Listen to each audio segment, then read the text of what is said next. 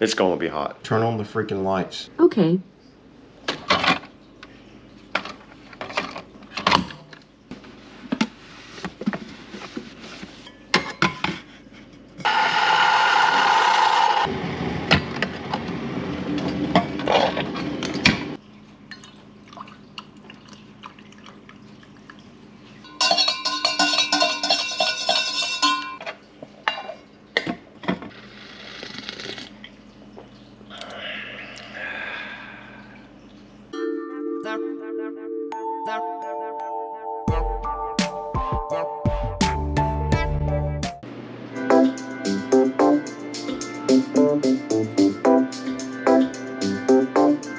Hey guys, what's up? Welcome to my channel.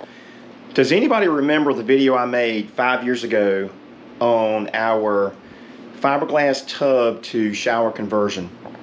If you do, you've been around my channel for a long time, and I want to make an update video about our shower. And I had a lot of tilers, professionals, tell me I couldn't do it and tell me it would never last. And so 5 years later, I want to show you guys what this shower looks like. Hang on, let me turn this on. Let me turn the lights on because it's dark in here. Alexa, turn on the bedroom. There we go. So I've grown in my channel over the past 5 years. I've grown in trying to make better YouTube videos. I've grown as a person individually and everything. So, but anyway, I'm gonna take you guys right in and show you what our bathroom looks like with the 5-year-old shower that a non-professional tiler installed. Yes, I am. Well, and it's not been cleaned. I mean, we keep it clean. I keep it clean, but it's this shower is used daily, and this is exactly what it looks like. And so I've not had to do anything to it other than when I originally built this tile shower myself back in the day, 5 years ago. So let's go right in, and this is exactly what it looks like 5 years later. All right, so excuse the mess. We have bathing suits and things hanging from the shower because we do have a redneck pool out back. So let me just move all this, get all the bathing suits out of the way. All right, so this is the real deal right here. This is a shower that was built by a non-professional tiler 5 years ago. So I'm gonna go ahead and try to give you guys some close-up shots of the shower and show you how well this thing has held up over 5 years. And again, remember, I had comments on that video saying it will never last. Your bathroom will start stinking and within 6 months. Your tile's gonna break, your grout's gonna break, you're gonna have leaks, you're gonna have all kinds of problems. I've not had any of those problems. And let me go ahead and show the shower to you guys. So let's turn this thing around. Okay, so the door needs to be cleaned a little bit, that's obvious. But it's still, the door still works flawlessly. And when I built the shower, there's a couple of things I really didn't. I really did not show you all the mistakes I made as a non-professional, but that really has not affected the performance of the shower. It's just those little things that I think most people would not even recognize unless you actually built it yourself. So you could probably have a professional tiler come into your home and build your shower, and you would never recognize these things unless you did it yourself. In my case, like I did. So a couple things I will show you. This entire wall right here. When I put the tile up here and I made my mortar and I made my base behind and everything, and I was, you know, caking it all on there, I did not plumb this up. This whole wall is not plumbed, okay? And you can tell by the crack in the door here. Up here, it's got a tight fit, and down here, it's got a tight fit, but in the middle, that wall boasts just a wee little, I mean, it's just a wee little bit. So in order to compensate for that, what I've done is this, I don't know, the strip, the water, the strip for your, keep the water coming through. I can actually pull this out a little bit, like that right there, and just leave it kind of like that. So when you close it, it makes a good tight seal against the wall. So that was one of the things I never really mentioned in that original video I made when I built this shower. What else? Other than that, this side right here, I did make sure that it was flush because I knew if this side wasn't flush, this glass will not fit plumb with the wall. And I did a little better job on this side over here than I did on that side over there, obviously, because that glass is perfectly plumb with the wall, the tile, and even on the threshold here. So let me see. You can even see where I even had the red guard was everywhere. I mean, I used so much red guard on this shower base, it wasn't even funny. I red guarded everything to make sure there was no leaks. And I think I accomplished that because it's not leaking anywhere. I don't think there's any water under the tiles down here. The tiles are not popping up, they're not cracking. None of the grout or anything is cracking. I did seal this. I sealed it, I think 3 times in the past. I've sealed this grout 3 times in the past 5 years, so there's no water going to get down through this grout. I don't know if I would have done it, if I had to do it again, I think I would have done something different.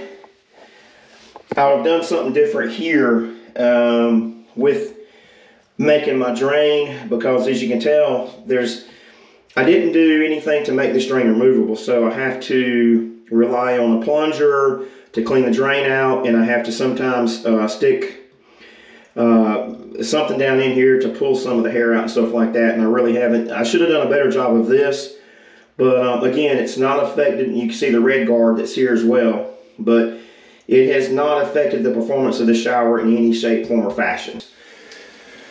I put this decorative tile in here. I think if I'd had to do this all over again, I would have not put this in here. I think I would have just made it all tile. I mean, it's performing well. There's no cracks, no leaks, no nothing through here. But I don't know, I don't like the look. It looks kind of dated. I've had some people make comments on those videos and say that it was dated. But the bottom, I think looks fine. That's just my opinion about that. Some people say it's dated. But you know, I did the tile that matches the wall here with this right here around that. And I think it looks pretty cool. But I think if I'd have did it all over again, I'd have went just with tile all the way through this instead of this backsplash kind of look. This looks like it should be in the kitchen on a backsplash, not a shower. What else? I mean, just look at the grout, look at the tile work. I'll give you some close-up shots. You know, it's no mold, no mildew, no nothing. It looks very good. Even right in here where I made that cut, I did use my tile saw to cut that right there, and you can tell where I went over a little bit right there. But I mean, for a non-professional, for a novice, I think I did a really good job. Threshold, I wish I would have put a whole piece on here. Of course, you know, I was trying to do it not cheap, but I was trying to buy the cheapest tile I could to do threshold, and I went with multiple pieces. But I wish I had one piece that went all the way from that end to that end. I think that would look better. What else? The plumbing, gusset, and the valve for the faucet here. It's in very good condition. I've got good caulk around this entire faucet. After 5 years, it's good. I probably need to replace the shower head. These are looking pretty rough. They're getting pretty dated, so we may just replace this whole thing right here. But we do like the separate handle. That works out really well in the shower. But anyway, overall, I'm so happy with it. It has served us very well.